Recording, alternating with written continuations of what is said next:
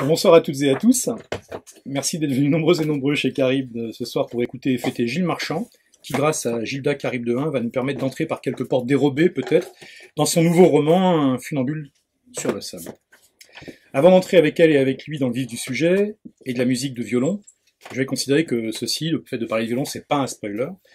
Je me contenterai de dire quelques mots à propos de la place un peu particulière que tient Gilles Marchand dans nos cœurs de libraires, de lectrices et de lecteurs. Nous avons d'abord connu l'éditeur, avec son mentor et compère Olivier Salin, Salin, pardon. Voilà. Qui n'est pas là, mais qui pourrait éventuellement faire une apparition, on ne sait pas. Il anime les éditions Antidata, l'un des rares spécialistes en France de la forme courte, qui évolue aux frontières des littératures de genre, et qui nous régale régulièrement d'anthologies collectives thématiques. Rappelons par exemple celles sur des sujets comme le cinéma, les phobies, la musique, les voisins, ou encore le football. Bien le football. Mais aussi de recueils individuels, parmi lesquels on peut citer les travaux de Jean-Luc Manet. C'est par lui que nous avons découvert Antidata, de Malvina Majou, mon idole personnelle, de Stéphane Monod, de Laurent Banis, de Stéphane Lecard, ou encore de Fabien Maréchal. Je mets tous les noms au cas où ils auraient été là ce soir. Mais bon. Nous avons ensuite découvert le critique affûté, que ce soit dans le webzine Calibre, il y a vraiment de magnifiques critiques, ou lors d'une mémorable soirée libraire d'un soir, ici même en mars 2013, comme le temps passe, où on avait parlé notamment de Malcolm Lowry, et de la façon de réagir en fait à un refus d'éditeur ou à un doute d'éditeur. Et où j'avais essayé d'accompagner une lecture de Christian Gailly à la bouteille de bière, qui n'avait pas été très concluant. Oui, il avait fallu le refaire. Mais... Alors je ne m'étendrai pas trop sur le rôle secret de rédacteur du Ouzou, qui désormais est public, un rédacteur qui remanie régulièrement l'auguste bible des personnalités qui comptent, dit-on, pour y introduire, et ce n'est sans doute pas une coïncidence, toujours un peu plus de poésie et toujours un peu moins de simple respectabilité. Je voulais surtout dire quelques mots de l'auteur, avant de vous laisser au bon soin de Gilles et de Gilda. Ce qui me frappe sans doute le plus chez Gilles Marchand en tant qu'écrivain, c'est sa, il faut bien le dire, troublante capacité à donner vie, littéralement, une vie concrète et charnelle, à des objets ou à des concepts qui sont d'abord des abstractions, des métaphores et du langage, et en extraire une poésie singulière que je vais tenter de caractériser en quelques mots. Des chaussures qui courent vite, un manège, avec ses chevaux de bois, une cicatrice et un poème, un violon. À partir de certaines bizarreries incompréhensibles par la médecine, par la science ou par l'entendement ordinaire, Gilles Marchand développe des histoires qui sont toujours étonnantes, qui avancent souvent masquées pour déployer leur rituel poétique, parce qu'il y a des rituels. En se saisissant par exemple d'un comptable acharné ou d'un pêcheur novice sur son chalutier pour tenter d'enchanter ou de réenchanter le monde, en catimini, il nous montre sans cesse déjà à quel point une vraie maîtrise de l'épaisseur toujours surprenante du quotidien, du banal, est un formidable terreau pour l'invraisemblable et pour le fantastique. Qu'il se présente obliquement, comme la foule qui se presse de plus en plus dans le café de Une bouche sans personne, parce que franchement ça n'existe pas, il faut être honnête, ou frontalement, comme le violon dans la tête, voilà, spoiler, de Un funambule sur le sable, parce que ça n'existe pas non plus. Enfin. Et l'usage de ce terreau, bien sûr, c'est la pratique d'un chamanisme, mais d'un chamanisme qui est subtil, discret, sans crâne accroché à la ceinture, sans esprit tambour, quoique parfois, il peut y avoir des esprits tambours. Il s'agit bien de montrer, ou plutôt de faire ressentir intimement à chacune et à chacun, ce que la poésie fait au monde, ce qu'est le vrai pouvoir, toujours un peu négligé, de la poésie et de la littérature. Ainsi, dans ce nouveau roman, en utilisant la différence, visible ou invisible, comme moteur, nécessairement fantastique, pour lire le monde, ou pour le déchiffrer lorsque nécessaire, il nous offre notamment une réflexion feutrée et franchement hilarante, ce qui est toujours un peu paradoxal, des réflexions hilarantes, sur la nature intime et sociale, du handicap comme de la distinction. Et puis, bien entendu, il nous offre la musique, encore et toujours, parce que là, ça mériterait une dissertation sur Gilles Marchand et la musique, on va pas la faire. Enfin, moi, en tout cas, je vais pas la faire. Alors, avant de laisser la parole à Gilles et à Gilda, je conclurai en 2 phrases. 1. Comme le dirait en substance peut-être Philippe Hanoc, Gilles Marchand invente pour nous une poésie qui permet peut-être de vivre dans un monde qui n'est pas fait pour nous, mais d'y vivre sans s'y liquéfier dans le conformisme. Et deuxièmement, pour les amatrices et les amateurs, que je sais nombreux ici, de demi-truites, sachez que dans le roman, il y a un demi-chien. Priceless. C'est bien de finir de passer la demi-truite. Merci d'abord, évidemment. Mais j'avais oublié que j'avais déjà une nouvelle avec des demi-truites. Mais donc moi je voulais remercier Hugues d'avoir fait la présentation parce que en fait j'étais pas trop capable de la faire moi-même parce que on est vraiment dans comme dans la chanson qui revient beaucoup dans le funambule sur le sable, qui est God only knows what I'll be without you, parce que il y a un peu de ça. En fait, on sait pas, nous-mêmes étant les mêmes, on serait peut-être pas là ce soir s'il y avait pas eu Sylvie Loricaire et Erika Menu à la Trappe-Cœur, hein, il y a de ça des années. S'il n'y avait pas eu Olivier et les éditions Antidata, auxquelles tu participes maintenant, et s'il n'y avait pas eu Charybde, ceux qui l'ont fondé. Donc voilà. On peut peut-être commencer par parler d'Antidata, parce que en fait, la première chose que j'ai lue de ce que tu as écrit, c'était dans Capharnaüm. C'était une histoire de soupe. Oui, d'odeur de soupe. D'odeur de soupe. Donc, je sais pas, vas-y. Si... D'accord. Ma recette de soupe préférée, tu veux? C'était vraiment ta première publication. C'était ma première publication, donc c'était 2000 et quelques, après 2010. Alors, oui. Et c'est ma première publication, c'est le premier texte que j'ai retravaillé avec un éditeur. Qui est c'est quelque chose, c'est une chose à laquelle je suis très attaché, le travail, je le dis devant mon éditeur qui, je pense, pourra confirmer parce que je le harcèle quotidiennement au téléphone. Et voilà, non, j'aime beaucoup le travail avec l'éditeur parce que ça permet d'avoir un vrai recul sur le texte, ça permet de transformer une intuition en idée qu'on va être amené à développer davantage, à donner plus de force au texte. Ça permet de faire, j'allais dire des coupes, mais en général, quand il me propose des coupes, je rallonge parce que parce que je pars du principe, enfin, si c'est un passage important pour moi, je pars du principe que si un regard extérieur ne voit pas l'utilité de ce passage, c'est que je l'ai mal amené. Et ou alors c'est que ça peut arriver, mais enfin en général, je me coupe moi-même pas mal, mais quand une personne extérieure me propose une coupe, si c'est important pour moi, je pars du principe que si on ne voit pas l'intérêt de ce passage, c'est que je l'ai mal amené. Donc je rajoute. Voilà.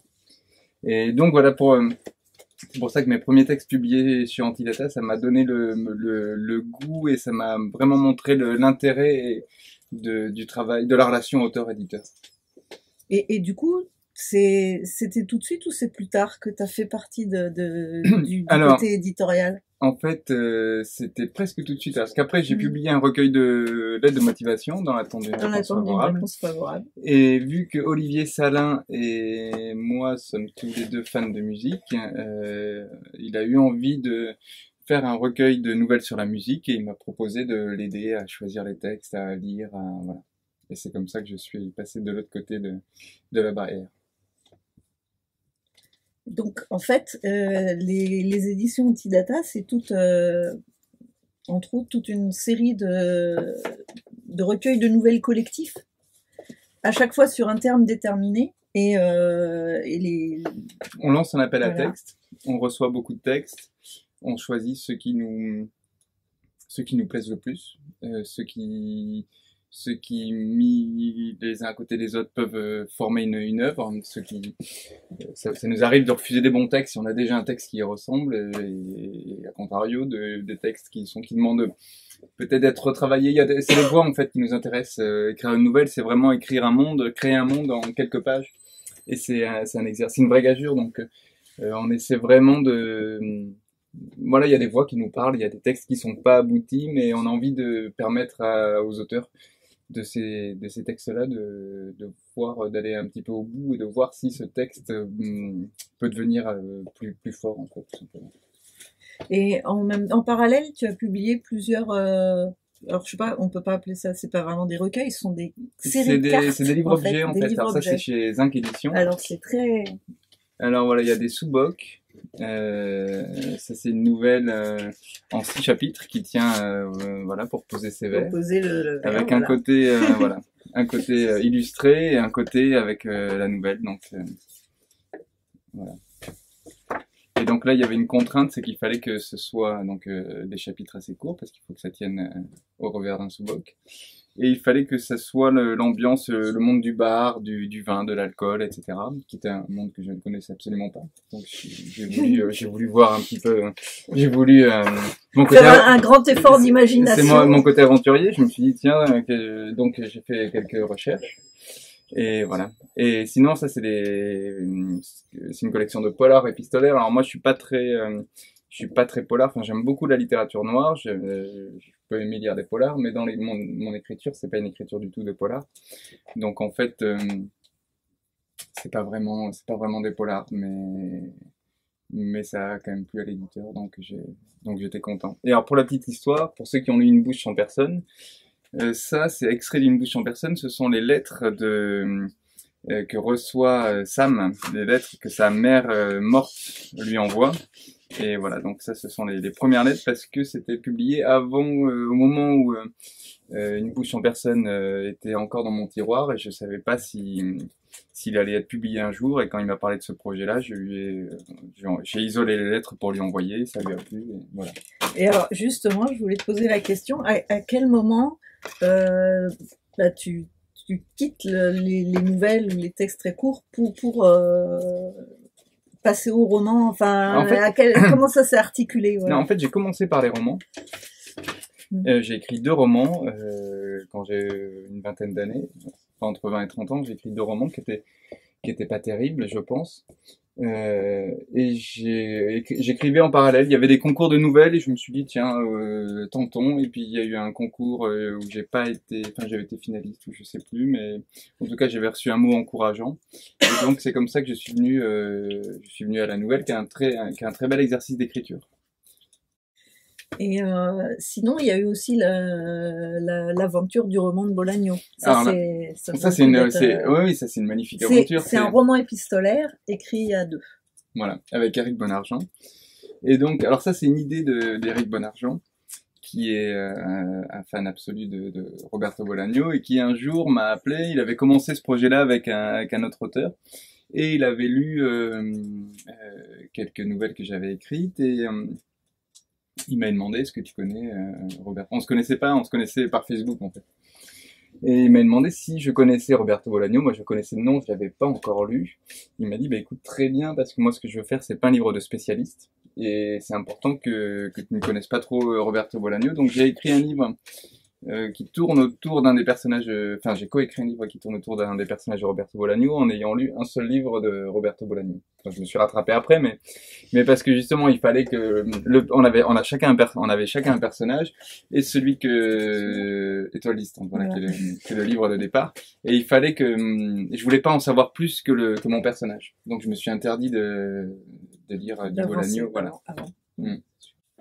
Et donc finalement, Une bouche sans personne est paru après. Il est écrit avant. avant. La première version a été écrite bien avant le roman de Bolagno. Et puis j'ai rencontré David Meulmans, donc on a parlé. Enfin, je l'ai rencontré parce qu'il a publié un livre que j'adorais. Et il était sur le salon tout seul, le regard un peu triste. Il n'avait pas encore cette barbe magnifique, mais voilà. Donc donc je suis allé le voir uniquement pas du tout pour caser un manuscrit, mais vraiment parce que, enfin, en plus je l'avais plus, enfin, il était de côté, mais vraiment pour parler d'un livre qu'il avait publié. Et puis on a parlé pendant une bonne heure, je pense, et après cette conversation, je me suis dit on a parlé de littérature, de ce qu'on aimait, de ce qu'on aimait moins, etc. Enfin, mais plus de ce qu'on aimait, ce qui était plus intéressant. Et du coup, je me suis dit que peut-être que mon texte pourrait l'intéresser, et voilà, c'est comme ça qu'on s'est vu. Enfin, j'ai envoyé le texte, on a reparlé, on s'est vu plusieurs fois, et puis voilà. Et donc, en fait, moi, quelque chose qui me frappe, c'est à quel point les nouvelles sont un peu comme des petits cailloux qui après se retrouvent dans tes romans. Par exemple, le café, qui est un univers que tu connais pas du tout. Non. Jamais été dans ce café. Les dames qui promènent un chien tard le soir sous les réverbères. Alors la musique qui est toujours là. Ah, mais la musique c'est très important pour moi. Enfin je sais pas si c'est bien de le dire ou pas, mais je l'ai déjà dit devant mon éditeur qui a blémi. C'est que je pourrais pas vivre sans, si j'avais le choix entre la musique et la littérature, Ouais. je pourrais pas vivre sans musique, je pourrais vivre sans littérature. Enfin, disons que si je devais choisir entre l'un des deux, c'est la musique qui me, pas à faire, hein, maintenant je continue à faire de la musique un peu avec des amis de temps en temps, etc. Mais la musique est prend plus de place dans ma vie que la littérature. Ce serait dommage pour nous. Ouais, non, S'il mais y avait là, à un un choix moment, à faire. je pense à moi, hein. Et, Non, mais alors, c'est pas un choix que j'ai à faire, ouais. mais quotidiennement, C'est fondateur, voilà, oui, quoi, c'est ouais. vraiment, et c'est même par la musique que je suis venu à l'écriture, parce que mes premiers textes, c'était des paroles de chansons, donc c'est vraiment ma porte d'entrée dans la littérature, et j'ai du mal, souvent, quand on me demande mes influences, quels sont les auteurs que j'ai lus, ceux dont je m'inspire, etc. Le double blanc des Beatles. Exactement, je pense qu'il y a des influences musicales peut-être plus fortes que certaines influences littéraires. Enfin, en me concernant. Et il y a même un passage, alors je pense que je peux le dire parce que personne ne verra, mais il y a un hommage à une chanson du double blanc des Beatles, mais qui est un hommage complètement masqué, enfin qui est assez clair. En fait, il y a une chanson qui s'appelle Dear Prudence, au tout début du premier double blanc, et qui raconte en fait l'histoire, c'est quand ils étaient en Inde dans un ashram, voilà. Et il y avait donc Prudence Farrow, qui était la sœur de Mia Farrow, qui voulait devenir cosmique. Ce que personne ne va lui reprocher, sauf que c'était devenu un peu une obsession. Enfin, en même temps, si on veut devenir cosmique, il faut que ce soit une obsession. Sinon ça rime. On peut pas avoir envie de devenir un peu cosmique. Ouais. Et donc elle s'était enfermée dans sa chambre et Mia Farrow est allée voir les John, Paul, Ringo, tout ça pour leur dire bon, ça serait bien qu'elle sorte un petit peu parce qu'elle est en train de perdre un peu la boule, quoi. Et donc, ils sont allés frapper à sa porte, etc. Et donc, voilà, c'est l'histoire de la chanson. Et donc, je me suis servi de la trame de cette chanson pour en faire un passage dans le livre avec, enfin là, du coup, c'est vers la fin, donc je vais pas trop en dire. Ouais. Mais il y a un passage qui est en écho direct à cette chanson, voilà. D'accord. Du coup, je vais passer toute la fin de la soirée à me dire, alors, c'est le passage où ils sont dans ce pays connu sous le nom de grammaire centrale. Ah oui, d'accord, les parents. Oui, non, je pensais au héros, du coup, j'y étais pas. Et alors, c'est donc pas, enfin, c'est tout à fait logique, en fait, que donc, un funambule sur le sable raconte, si on doit résumer de façon lapidaire, ce qui est très injuste, mais parfois, voilà, c'est l'histoire d'un petit garçon, d'un enfant qui naît avec un violon dans la tête. Là, on spoil pas.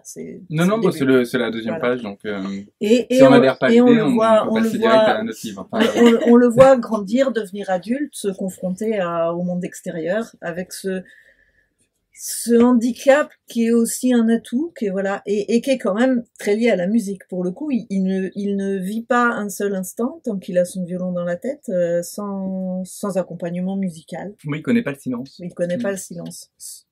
Et donc, c'est vraiment...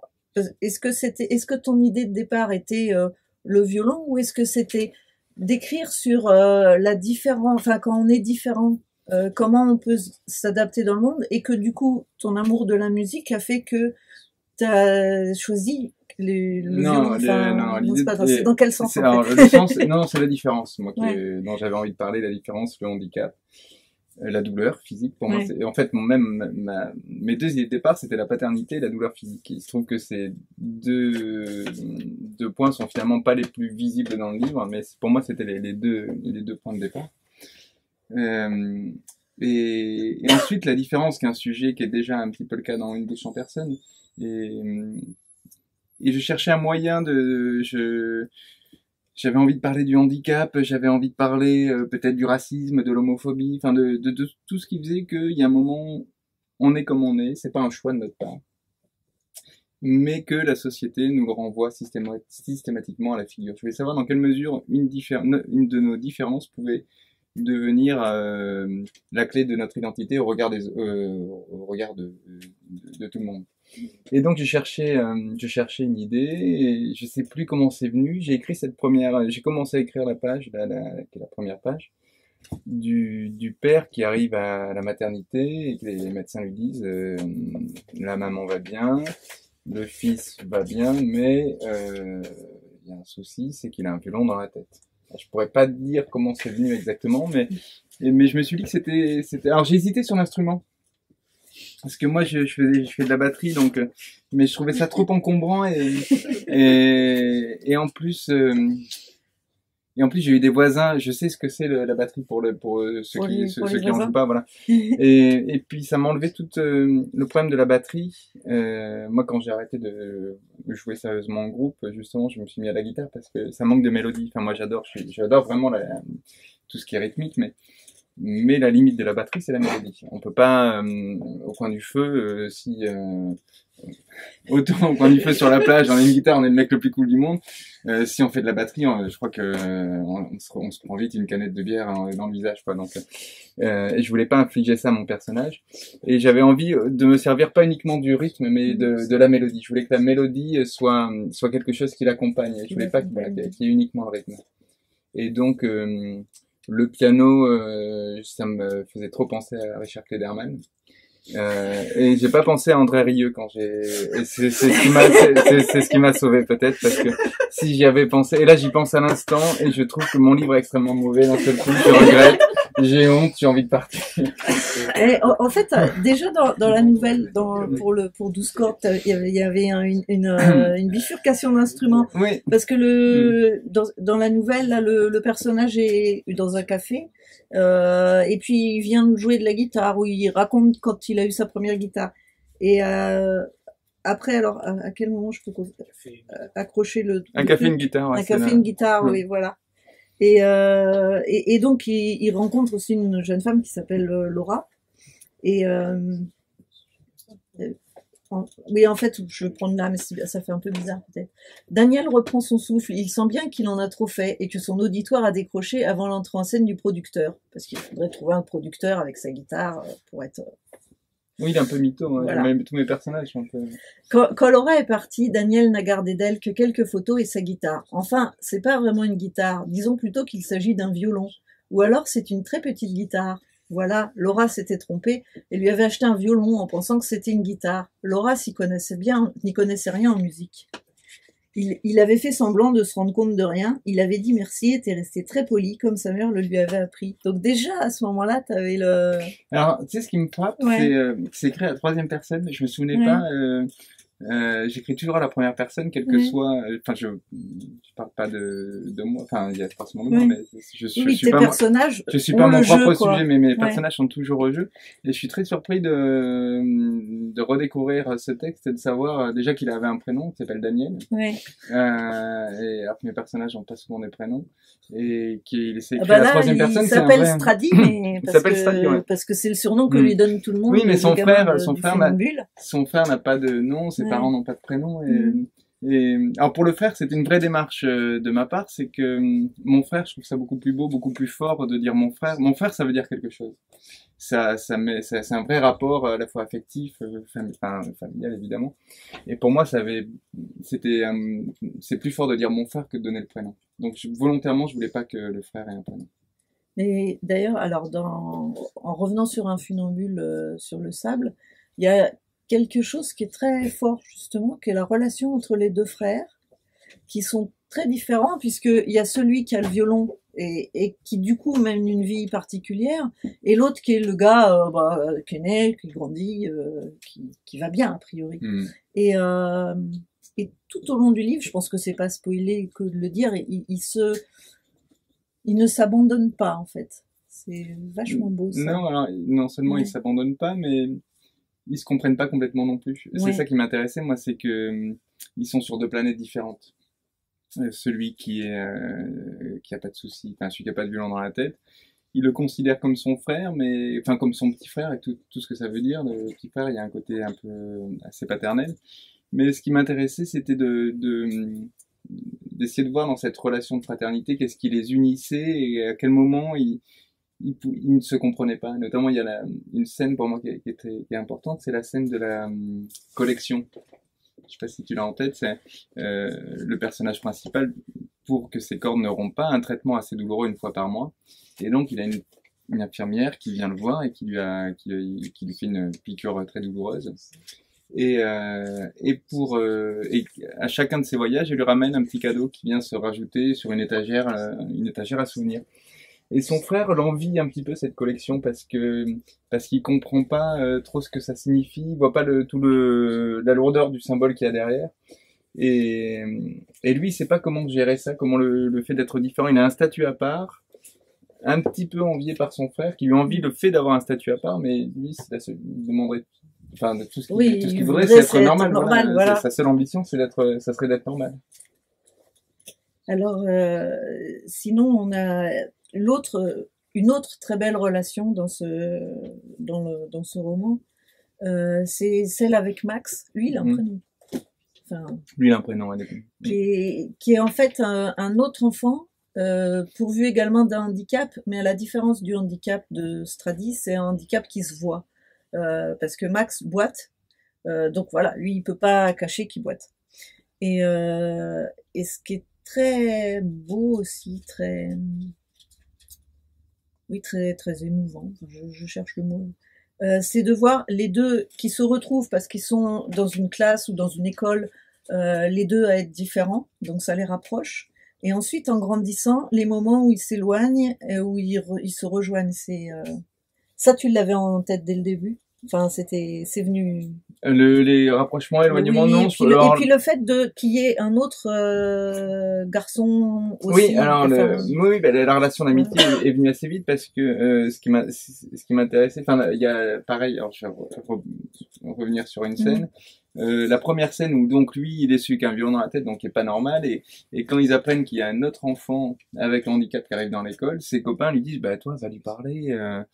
Ouais, gros, tu t'y connais en handicap. Quoi. Alors lui il dit mais moi je boite pas, enfin j'ai pas, ça n'a rien à voir, enfin c'est quoi le lien entre lui et moi, et donc ils lui font clairement comprendre, et pour lui c'est un acte assez fondateur en fait, où il comprend que quoi qu'il fasse, il sera toujours mis dans une case, il sera toujours considéré comme à côté de, il sera jamais un enfant comme les autres quoi. Et donc ils finissent par se réunir tous les deux parce qu'ils peuvent parler assez librement, ils peuvent se dire l'un à l'autre ce qu'ils ne permettraient pas que les autres élèves leur disent en fait. Donc ils ont un lien très fort, et après, comme toutes les histoires d'amitié, il y a des moments où ils prennent leur distance, chacun mène sa vie, ils ont leurs propres obsessions. Ils ont leurs propres histoires, donc voilà, je pense que là pour le coup c'est une histoire d'amitié assez classique. Et Max lui tombe dans la musique plus encore que Stradi. Ouais. C'est parce que alors ça, mais pour le coup, moi j'aime beaucoup les personnages obsessionnels, donc et lui c'est il a une vraie obsession, c'est celle de la musique, parce que comme je disais tout à l'heure, enfin la musique c'est ce qui permet la musique, c'est un peu comme l'amour, c'est ce qui permet d'oublier quand même pas mal de choses, enfin, ou l'alcool, selon les personnes, mais en tout cas, quand on écoute un bon morceau, enfin, moi, j'ai des morceaux que j'écoute, je sais qu'à la fin du morceau, enfin, en tout cas, pendant les 3 minutes 30 du morceau, je vais avoir une pêche d'enfer, quoi. Donc, j'ai les morceaux du matin, j'ai les morceaux enfin, j'ai toute une catégorie de morceaux que je peux utiliser, j'allais dire utiliser, mais dire ça, quoi. Oui, donc, j'écoute toujours avec un plaisir qui me donne une vraie énergie, et lui, il tombe là-dedans parce que finalement, ça lui permet d'oublier un petit peu tout le monde dans lequel il vit, tout ce qui lui plaît pas, etc. Et donc, il nourrit une passion pour la musique, et qui finira un petit peu par enfin, pour le coup, il a une vraie relation de drogué à la musique. Et à un moment, il rencontre son morceau ultime. Ouais. Et en fait, enfin, cette idée du morceau ultime, c'est venu comment? Parce qu'il y a dans le livre, j'ai peur de trop en dire, mais ça vient vraiment. Enfin. Mais ce morceau ultime, je pense que c'est cette sensation qu'on a quand on écoute un album et qu'on tombe sur un morceau et on se demande comment on a fait, surtout quand c'est un morceau un peu vieux. Mais je crois que ça vient peut-être de mes enfants, parce que j'écoute donc beaucoup de musique et souvent je leur dis ah ça c'est mon morceau préféré. Et à chaque fois ils me regardent et ils me disent enfin mais t'en as 50, t'en as 100 des morceaux préférés. Mais à chaque fois je le dis avec la même conviction mais parce que à ce moment-là ce qui est important c'est pas que d'avoir un morceau préféré, c'est qu'à ce moment-là effectivement c'est mon morceau préféré et que peut-être que 10 minutes après j'aurai écouté un autre morceau qui sera génial et que ça sera aussi mon morceau préféré, mais c'est pas grave, c'est moi qui décide ce que je préfère. Enfin, je dois des comptes à personne. Et donc je me suis dit, mais effectivement, peut-être que si je devais choisir un morceau, ça serait terrible. Si un jour je découvrais un morceau qui serait effectivement mon morceau préféré, qu'est-ce que ça voudrait dire pour tous les autres? Ça voudrait dire que je serais enfermé dans ce morceau-là, que je n'aurais plus de plaisir à découvrir ou à réécouter les autres morceaux. Et donc, voilà. Et lui, c'est ce qui lui arrive. C'est ce qui arrive. Il reste enfermé. Il reste complètement enfermé et en plus, il a une relation, presque amoureuse parce qu'il culpabilise même à l'idée d'écouter un autre morceau parce qu'il aurait l'impression de tromper son morceau. Je crois que c'est ça en fait la clé du truc, c'est que quand il écoute et qu'il lui faut des prétextes pour écouter d'autres morceaux. Oui, et qui refuse même en classe de jouer autre chose. Non, parce qu'il doit jouer l'hymne à la joie et à la flûte à bec en plus. Et donc en dehors de l'idée de massacrer l'hymne à la joie. Oui, je vois qu'il y a des souvenirs là. et donc il refuse et il commence à jouer son morceau ultime, mais du coup il a pas la moyenne effectivement parce que c'est pas un morceau qui est au programme. Alors sinon une autre caractéristique de tes romans et tes nouvelles, c'est le moment où très souvent on décolle du réel. Pour des choses qui sont à la fois très concrètes et très imaginaires. Et là, c'est un exemple, mais c'est pas le seul. Mais il y a le grand-père de Max, donc, qui a ses dernières, comment dire, ses derniers mots, enfin, ses dernières paroles. Il les a retenues dans une bouteille, en fait. Tu veux peut-être... Tu veux que je le lise? Oui, je veux bien. Chapitre 23. 23, voilà, il faut retrouver le 23. J'avais un post-it en plus. Voilà. Alors. Il y avait cette bouteille sur la cheminée. Fermée par un vieux bouchon en liège, elle était apparemment vide. Il n'y avait pas d'étiquette, et elle avait toujours fait partie du décor, si bien que je n'avais jamais songé à poser la question à Max sur ce qu'elle pouvait bien faire là. Un bibelot parmi d'autres. Mon ami m'a lâché un jour qu'elle contenait les dernières paroles de son grand-père. Peu de temps avant sa mort, il avait exprimé le désir de se confier, mais personne ne savait ce qui pouvait bien sortir de ce vieux corps. Le grand-père avait connu la guerre, ce qui était le cas de pas mal de monde à cette époque. Or, il s'était toujours montré discret, pas de vieux copains résistants qu'il recevait le samedi soir pour se rappeler de vieux souvenirs de combat, pas d'invitation à des commémorations, pas de médaille, et la famille n'avait jamais osé l'interroger. Si bien que lorsque l'heure de son dernier souffle s'était approchée, tout le monde était dans ses petits souliers. Il y a des fantômes du passé que personne n'a envie de voir débouler dans la chambre du gentil papy, qui a toujours pensé à envoyer une carte postale pour les anniversaires. On lui avait donc donné une bouteille pour sa confession. Et c'est là que ses souvenirs étaient enfermés. Personne ne savait ce qu'elle contenait exactement. Personne ne savait si le grand-père de Max avait été un héros ou un salaud. Parfois, je voyais ses parents prendre la bouteille en main, la regarder fixement. J'imagine qu'ils avaient hésité plusieurs fois à la déboucher, mais non, elle était restée en place, le bouchon solidement fiché dans le goulot. Dès que ses parents avaient le dos tourné, nous allions nous emparer de la bouteille, nous la passant à tour de rôle et l'observant sous une lampe. On n'y voyait rien. Il aurait pu tout aussi bien ne rien s'y trouver. Et pourtant, elle enfermait un secret familial. Nous avons tout essayé, la lumière naturelle, les lampes de chevet, les néons. Le secret était bien gardé. Nous avons testé la qualité du bouchon, faisant bien attention de ne pas le briser. Mais il était trop enfoncé, je pense que si nous y étions parvenus, nous n'aurions pas osé l'enlever complètement, de peur que les mots du grand-père ne tournent encore dans la pièce au retour des parents de Max. Pour tout dire, ce n'était pas une histoire de résistance ou de collaboration qui nous intriguait, mais plutôt la possibilité d'un trésor caché. Après tout, il s'agissait d'une hypothèse comme une autre. Nous imaginions la voix rauque de l'ancêtre murmurer dans la bouteille « J'ai caché une malle bourrée de pièces d'or sous la 3e dalle de la cave en partant de l'escalier » ou « Marcher 30 pas vers l'ouest en partant du grand chêne, puis 100 pas vers le nord pour découvrir le secret de l'immortalité. » Plus nous en parlions, moins nous comprenions l'acharnement de ses parents à vouloir bâillonner le papy. C'est à cette époque que nous avons commencé à remplir nos bouteilles. On lui disait tout ce que nous nous interdisions de prononcer à voix haute. On crachait nos douleurs, nos peurs, nos hontes. On y hurlait les goûters d'anniversaire où nous n'étions pas invités, les petites peines et les gros tracas, les cours de sport que Max passait en études, les rendez-vous avec mon infirmière et l'odeur de l'éther, les regards méfiants et les sourires gênés, les frustrations, les pédales du piano que Max ne pouvait pas atteindre et le silence dont j'étais privé. Nous les rebouchions soigneusement en nous disant qu'un jour nous ferions notre révolution et que nous les jetterions aux pieds de cette société qui nous faisait l'aumône de nous accepter.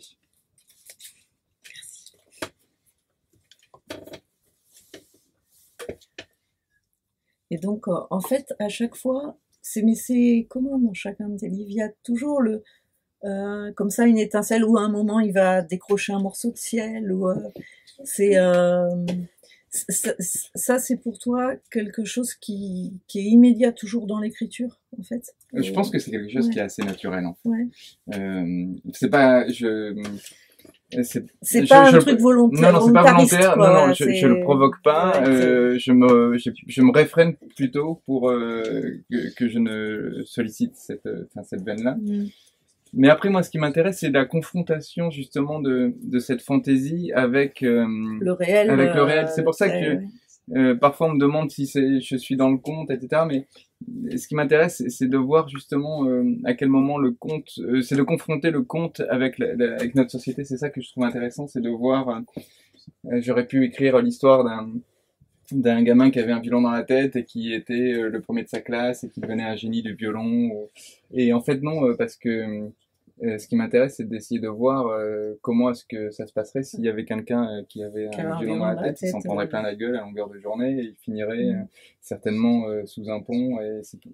Et bon, enfin, c'est une vision pas très optimiste du monde, mais malheureusement, je pense qu'on vit dans un monde qui est comme ça. Donc, et c'est davantage ça qui m'intéresse plutôt que de. Je pense que la fantaisie dans mon écriture n'a un sens que si elle est confrontée, que si elle veut dire quelque chose. Je mets jamais un passage gratuit. Par exemple, le passage de la bouteille, je pense qu'il illustre bien ça.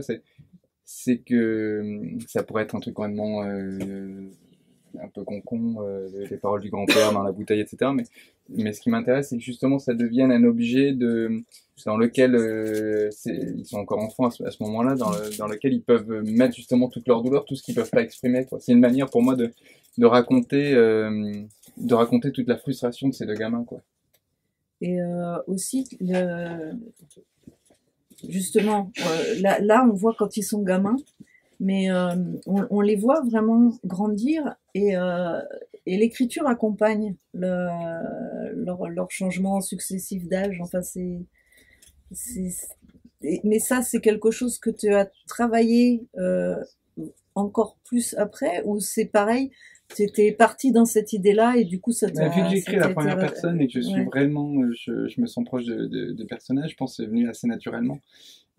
Parce qu'il est très réussi quand il a 6 ans et aussi ado et aussi, enfin, c'est... Alors, j'ai écrit les deux parties en parallèle en plus, donc je suis D'accord. passé nature. Mais parce que si je dis aujourd'hui j'ai eu 6 ans, je vais pas le dire de la même manière qu'aujourd'hui j'ai eu 40 ans. Ben ouais. Quand j'ai fêté mes 40 ans, je suis pas arrivé à la maison en me disant ah c'est mon anniversaire, enfin, voilà un peu de tenue. Et donc, mais forcément, mais si j'avais écrit à la première personne aujourd'hui, j'ai eu 6 ans et je pense que je me sens, enfin non ça marche pas. Donc il faut, si on écrit à la première personne, il faut jouer le jeu, quoi. Mais c'est pas quelque chose que j'ai travaillé, c'est assez naturel.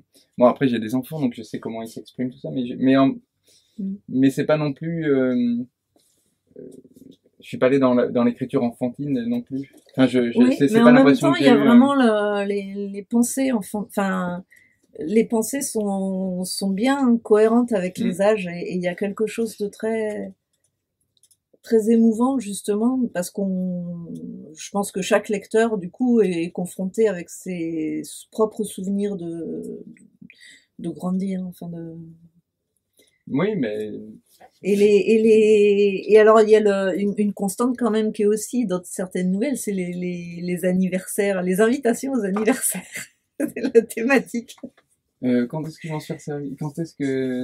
ça revient souvent dans des phrases, les anniversaires auxquels il n'était pas là. Ah, mais oui, mais parce que là, c'est parce que ça illustre tout à fait Comme exemple de ce qu'il y a pour les gamins, quoi, de ce dont il est qu'après, privé, parce que ouais. pour un gamin, ne pas être invité à un anniversaire, c'est Mm. être exclu, et quand ça arrive une fois, ça va, quand ça arrive deux fois, les parents peuvent dire, ah, c'est, en même temps, c'est pas ton meilleur copain, et puis bon. Mais quand c'est systématique, qu'il n'y a pas de raison que ce sont des gens avec qui on déjeune à la cantine tous les jours, on finit bien par se dire que s'ils nous invitent pas, c'est qu'il y a une raison, et que cette raison, c'est peut-être parce qu'on n'est pas comme tout le monde, mais ça en n'y peut rien. Et pourquoi ils nous invitent pas alors que c'est pas de ma faute, et en fait, pourquoi ils nous invitent pas? Parce que c'est pas pratique. Parce que avoir un copain handicapé, c'est pas pratique. Et c'est ce qu'il doit, c'est ce qu'il doit accepter. Et pour le coup, c'est, enfin, je pense que là, je suis pas très loin de la réalité.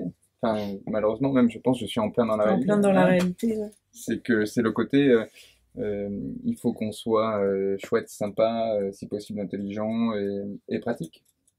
Parce que inviter quelqu'un qui est dans un fauteuil quand on habite au 3e étage, ah ouais, mais machin, comment faire, inviter quelqu'un. Et là, c'est un cas précis, mais ça peut être pareil pour un enfant qui a du diabète, par exemple. Ah oui, mais bon, je vais pas savoir, mais du coup, qu'est-ce que je fais à manger? Bon, de toute façon, c'est pas un super copain à toi, c'est peut-être... de toute façon, vous êtes déjà 6, tu vois, c'est pas grave s'il vient pas, vous aurez d'autres occasions, quoi. Mais les autres occasions, il n'y a jamais pour ces gamins-là, ouais. donc voilà. Sinon, il y a aussi, donc, quand même, Stradi devient adulte et plusieurs fois, il tente de s'insérer, il veut faire, enfin, c'est pas qu'il veut faire comme tout le monde, mais il fait quand même, il fait des efforts pour mener une vie. C'est comme, il a envie de mener une vie sans mettre le violon au centre Mais au bout d'un moment, il comprend voilà. que le violon est pas forcément son ami et que il faut qu'il arrive à le garder un petit peu sous silence. Donc, lui, tout ce qu'il demande, c'est être normal. Mais simplement, ça lui demande beaucoup plus d'énergie qu'à quelqu'un qui n'a pas de violon dans la tête. Donc, lui, tout ce qu'il voudrait, c'est avoir un boulot, une femme, un chien et un pavillon en banlieue, quoi. Mais je pense que c'est pas trop dire que, enfin, de l'histoire que de signaler que, quand même, quand il est au bord de la mer, Ah non. Voilà. Non, c'est pas trop dire, Voilà. ça arrive assez vite. Mais l'océan, d'ailleurs, pas la mer. L'océan. L'océan, c'est Enfin, le bruit de l'eau, du ressac des vagues. C'est le seul endroit au monde où il n'entend pas son violon, en fait. Et c'est le seul endroit au monde où il se donne, où il a l'illusion d'être comme tout le monde et que son violon n'existe plus, en fait. Parce qu'il y a trop de vent, il y a le bruit des vagues, il se prend tous les éléments en plein visage, quoi. Donc, enfin voilà, donc ça revient régulièrement, c'est une vraie pause pour lui, un vrai moment de quiétude et où il a l'impression de ressembler à tout le monde, quoi, où il fait semblant d'être comme tout le monde. Et en revanche, on revient, et là ce que tu disais aussi tout à l'heure, c'est qu'il y a les contraintes de la vie quotidienne réelle sont quand même toujours là. Et donc, lui, à un moment, vit au bord de l'océan. Mmh. Il arrive comme ça à mener une vie normale, disons. Et à un moment donné, son violon se manifeste à nouveau. Ouais. Et ça, c'est pareil. En fait, c'est parce que ça finissait trop bien si ça s'arrêtait là. C'était quoi l'idée, en fait? C'est que j'avais très envie de parler des Pogs. Oui, c'était ça. Alors. Non, c'est un morceau que j'adore. C'est un morceau que j'ai redécouvert en plus grâce à Nicolas Richard. C'est un des morceaux préférés de Nicolas Richard, le traducteur. Et donc c'est un morceau que j'ai beaucoup écouté. Et non, enfin c'est pas pour parler des Pogs, mais c'est peut-être. Alors je vais pas rentrer dans la symbolique, mais c'est peut-être aussi une manière de dire qu'on ne peut pas se renier, qu'on peut faire des efforts, qu'à un moment notre nature profonde revient en avant et que ça sert à, qu'on peut essayer de la dompter, mais qu'on reste comme on est, et que c'est pas mal. Et que c'est finalement pas mal. Alors sinon il y avait dans la catégorie des choses, oui c'est quotidien et en même temps c'est merveilleux. Il y a toujours que ce soit dans les nouvelles ou aussi, voilà, dans un funambule sur le sable, l'importance de l'amour à chaque fois. Il y a toujours une rencontre. Ouais, c'est pas mal l'amour quand même. Ouais. Et la relation est très différente de une bouche sans personne, c'est un amour inaccessible. Ouais. Et là, j'avais envie. Moi, j'ai infligé ça à un personnage. Pour le suivant, j'avais quand même envie qu'à un moment il puisse toucher la femme qu'il aimait. Je trouvais ça plutôt sympathique. Et donc voilà, oui, là c'est une vraie histoire d'amour. Pour le coup, c'est une vraie histoire d'amour réciproque. Ça t'embêterait de lire le début de la rencontre avec Lélie parce que je trouvais... Alors là, il est au il collège. revient, voilà. Ouais. Et puis j'ai rencontré Lélie. Elle ne parlait pas, ne me regardait pas, ne me voyait pas, ne cherchait pas à voir à travers mes pupilles s'il était possible de distinguer un morceau de chevalet, le bout d'une corde ou l'éclat d'une cheville. Pour elle, je n'existais tout simplement pas. Cela me permettait de la regarder autant que je le désirais. Je me souviens parfaitement de la première fois que je l'ai vue. Elle était debout face au portail de l'école, attendant une camarade. J'étais incapable de savoir si elle était belle ou non, incapable de savoir quel âge elle pouvait bien avoir, incapable, bien entendu, de lui adresser la parole, et pas davantage capable de savoir si je la reverrais un jour. Je restais immobile, silencieux, écoutant mon violon qui jouait un petit air que je n'avais jamais entendu, une mélodie romantique à souhait, à la limite de la niaiserie, mais qui me convenait parfaitement. Le temps d'un battement de paupières, elle avait disparu. Je ne la revis pas le lendemain, ni le surlendemain. Néanmoins, 3 jours après, elle réapparut. Même décor, même attitude, même mélodie de mon violon. Je l'observais, essayant 7 fois de déterminer si oui ou non elle était belle. Je ne suis pas du genre aujourd'hui encore à classer le monde en 2 catégories, les gens beaux et les autres, mais cette fille avait quelque chose qui m'intriguait. Toutefois, je ne parvins pas à résoudre l'énigme et dus me faire à l'idée de l'attendre frénétiquement en me précipitant pour espérer la trouver à la sortie de l'école, dès que la cloche sonnait. Si elle n'y était pas, je faisais mine, à mon tour, d'attendre quelqu'un, ce qui, somme toute, me donnait une relative importance à mes yeux. Ce petit manège dura plusieurs jours, 1 an, pour être précis, je n'étais pas pressé. Et donc c'est aussi... Enfin, tout au long du roman, quand même, c'est assez central, leur relation d'amour oui. Mais c'est... Enfin, comment... Mais l'amour, c'est un peu... Ça va... vous allez croire que j'ai écouté du Christophe toute la journée, mais je trouve que l'amour, c'est pas un truc anodin dans la vie. Enfin, l'amour et la musique, on parle de l'amour et de l'eau fraîche, mais l'amour et la musique, c'est un duo qui fonctionne quand même, qui fonctionne bien, et c'est important d'être amoureux et de... ça donne des ailes, et puis c'est surtout... Oui. L'amour, ça change le centre du monde, quoi. Il est handicapé, il est pas à sa place, etc. Mais à partir du moment où il est amoureux, tout bascule, rien n'a d'importance. Son violon n'a plus d'importance, la jambe de Max n'a plus d'importance. Ce qui est important, c'est ce qu'il ressent pour cette personne-là à ce moment-là. C'est une autre forme l'obsession devient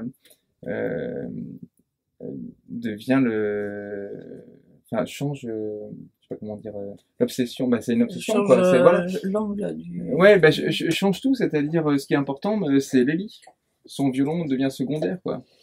Ça peut être un obstacle, mais quoi qu'il arrive, c'est ce qui occupe ses pensées, quoi. Quand il s'endort le soir, bon, alors il écoute des slows qu'il n'écouterait pas en temps normal. Mais finalement, il les trouve assez beaux, mais ça, on a tous des musiques un peu niaises, et qu'on aime bien parce que ça nous rappelle soit des souvenirs, et c'est important d'avoir, d'être accompagné par tout un tas de musiques, de souvenirs et de sentiments, et je trouve que voilà, quand on est amoureux, quand on est amoureux, point de suspension, chacun finit la phrase comme il veut, mais je pense que tout le monde a une idée de ce qu'il a envie d'écrire après. Alors, je sais pas bien comment formuler ma question, qui était plus, parce qu'en fait le roman est déjà très riche avec le rapport avec le frère. On n'a pas encore parlé des parents. Le père c'est un inventeur, un chercheur. Ouais. Il y avait déjà un chercheur dans dans l'attente d'une réponse favorable. Il y avait une candidature pour être chercheur. Ouais, un poste au ministère de la Recherche, je crois. C'est pour ça, à chaque fois, j'ai l'impression que dans tes nouvelles, tu sèmes un petit caillou qu'après mais parce que ce sont peut-être souvent des thèmes qui sont importants pour moi, justement, l'inadaptation au monde. Et là, dans la lettre de motivation pour le chercheur, c'est... ça doit être la page marquée, je crois. Je peux la lire si Eh ben oui, on a le temps. Enfin, oui. Donc, alors ça c'est une lettre de motivation pour un poste. Alors c'est pas dans le livre, hein, mais il est pas très cher, donc. On s'en coupera aussi. Alors, au ministère de la Recherche. Madame, Monsieur, je vous soumets ma candidature pour un poste de chercheur. Je sais bien que la recherche, c'est très compliqué, mais si je peux me permettre, je vais quand même vous expliquer ma manière de voir les choses. Tous les chercheurs que je connais, ils se donnent des grands airs avec leurs blouses blanches et leurs petits schémas. Ils disent que des mots compliqués, exprès pour pas dire qu'ils trouvent rien du tout. Ils sont payés à rien faire. Mais c'est pas vraiment de leur faute, c'est parce qu'ils ont pas la bonne méthode. Ils essayent trop de finasser. Et quand on cherche quelque chose, il faut pas y aller par quatre chemins. On fonce dans un tas et on ramène les résultats. C'est tout. Moi, je vais les trouver, vos solutions. Il suffit de pas avoir peur de casser un tube à essai ou de tuer quelques centaines de souris. C'est pour ça que les Américains, ils ont trouvé plus de trucs que nous, comme les hamburgers, les Coca-Cola ou les lunettes pour voir dans le noir. Eux, ils ont pas peur. Mais les Français, ils disent qu'il faut réfléchir, voir bien toutes les hypothèses, et ceci et cela. Ça m'étonne pas qu'ils critiquent Rambo. Moi, Rambo, j'ai bien aimé. Tout le monde dit que c'est rien qu'un film de guerre impossible, que ça peut pas exister, un seul homme qui tue tous les Vietnamiens dans la jungle. Que c'est une histoire pour faire vendre du popcorn et du Coca-Cola et qu'on voit tout le temps le drapeau américain. Moi, ça me gêne pas. Pas le popcorn et tout ça, mais le fait qu'ils dézinguent tous les Viettes. J'ai rien contre eux. Mais faut avouer qu'ils ont pas très bien traité leurs prisonniers. Après, ils s'étonnent d'avoir des problèmes. Ils sont débiles ou quoi? Attention, je dis pas que tous les Vietnamiens sont débiles, mais au moins ceux qu'on voit dans le film, surtout dans Rambo 2 et Rambo 3, parce que autant dans le premier film, ils l'avaient pas vu, alors ils pouvaient pas savoir, mais pour les films d'après, ils auraient quand même pu se méfier. On dit qu'il est super fort, mais c'est pas de sa faute quand même, il va pas faire semblant d'être moins fort pour arranger les Vietnamiens et les critiques de cinéma. Il y peut rien s'il est pas crédible, Rambo. Il est super puissant des muscles, il a jamais mal. Et quand il a vraiment mal, par exemple quand il se prend une rafale de mitraillette ou qu'il se fait électrocuter sur une machine de torture, après ça, allez me dire qu'ils l'ont pas cherché, eh bien, il en fait pas des tonnes. C'est pas un joueur de foot à se rouler par terre et à pleurer après l'arbitre. Quand il souffre, il fait une petite grimace, il perd une goutte de sueur, il se relève et au besoin, il se recoue. Et après, il rend des comptes. Il dit un truc du genre j'arrive », mais il dit ça avec une voix où on sent bien qu'il n'arrive pas pour faire la fête ou manger un sandwich. Et il arrive, bien armé comme il faut, et là, on est bien content qu'il se venge parce que ça se fait pas d'envoyer une rafale de mitraillette sur quelqu'un qui a apporté autant au cinéma. Enfin, tout ça pour dire qu'on a plus de chances de réussir sa recherche si on est armé et qu'on est habillé avec un habit tout blanc qui se repère à 200 mètres. J'arrive, PS, je joins à cette lettre un projet de blouse de camouflage pour pas qu'on se fasse piquer par les Viettes tout ce qu'on aura trouvé. Ouais, bon, il est un peu débile, hein, Et alors, le père, voilà. le père de Stradi n'est pas débile. Le père de Stradi est pas débile, voilà, ouais. Mais c'est un chercheur aussi Oui. qui voudrait bien apporter un peu plus à la science, mais la science ne lui rend pas forcément. Et donc il abandonne un petit peu ses projets les uns après, il s'y investit corps et âme, et il abandonne ses projets les uns après les autres, et jusqu'à se découvrir une nouvelle passion pour la grammaire. Pour la grammaire. Ouais. Qui n'était pas le fort celui qui a écrit la lettre. Mais oui, il y a donc en fait Stradi a comme ça tout son univers, toutes les relations. Il y a la famille qui est très forte, il y a l'amitié très forte avec Max, il y a donc l'amour avec qui l'accompagne tout du long, le violon aussi. Mm-hmm. Et à quel moment, est-ce que pour toi c'était là dès le début de l'écriture de dire voilà, il faut qu'il ait une vie qui ressemble le plus possible à une vie normale, et donc je travaille aussi la partie relations fraternelles, relations avec les parents qui sont très présents, même si le père est excentrique et la mère qui est au contraire de représenter la stabilité. Enfin, est-ce que c'était là dès le début, ou est-ce que c'est à un moment donné tu t'es dit oui, mais si je parle pas de l'amour qui est important ou de ça, enfin est-ce que c'est quelque chose que tu as c'est une question compliquée, ça. Ouais. Parce qu'on sait, je pourrais pas dire, non, clairement c'était pas construit d'avance. D'accord.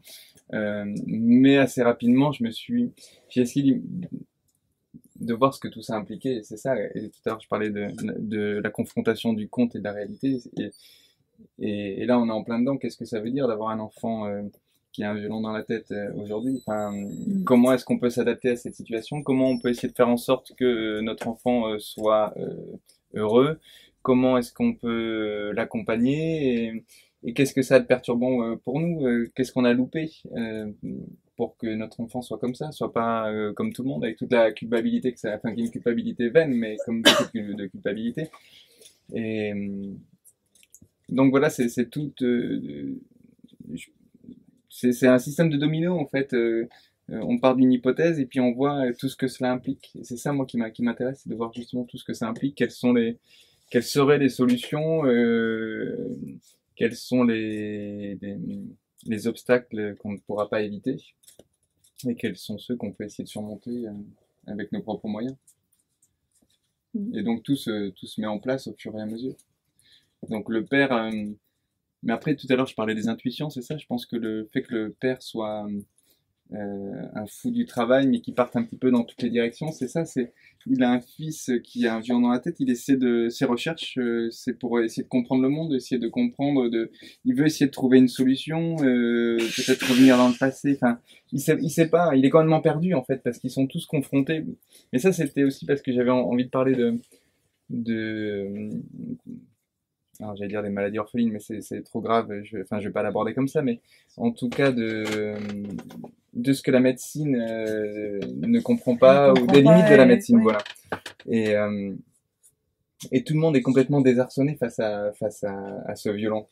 Et donc le père, il sait pas dans quelle direction il doit chercher, il est perdu. Et j'avais envie justement de voir qu'est-ce qui pouvait le rattacher à une certaine réalité, qu'est-ce qui pouvait à quel moment il décidait de partir dans une direction et de se rendre compte que c'était une impasse et obligé de choisir une autre direction comme il pouvait, quoi. Alors sinon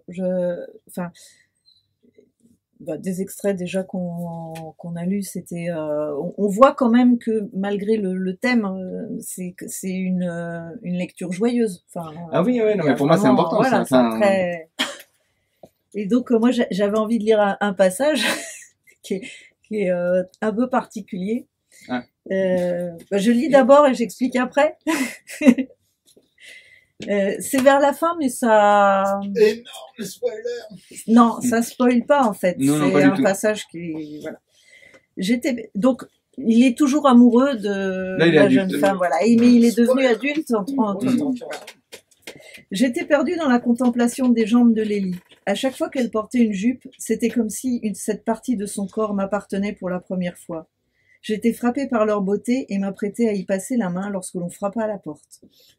Tout en allant ouvrir, je pensais à ces conversations de comptoir et à certains magazines selon lesquels la mode était à la jambe longue. J'avais même lu dans un livre des jambes interminables. Je voyais bien l'idée, mais ça ne me satisfaisait pas complètement. Interminable évoquait l'ennui. On disait d'un film qu'il était interminable lorsqu'on n'en voyait pas venir la fin, lorsque l'on commençait à bâiller alors même que l'intrigue n'était pas prête à s'achever. Mais pour les jambes des femmes, cela ne gênait personne. Allez, hop, des jambes interminables, c'était ronflant, ça en jetait, ça donnait une idée de perspective, voire d'infini.